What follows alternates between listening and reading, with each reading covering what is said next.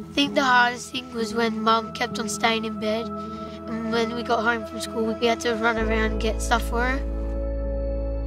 I'd get the other two up for school.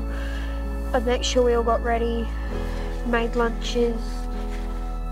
Mum did the school runs, and then after school we'd come home. I'd make sure homework got done, get afternoon tea ready, and then get dinner ready, do my homework, cook dinner. And I found that the year or so was a bit hard because I didn't have any friends or anybody to rely on, because that's when Dad was still working. I think helping minds means like to care for people and care for people that have mental illness. She's really nice. She's fun.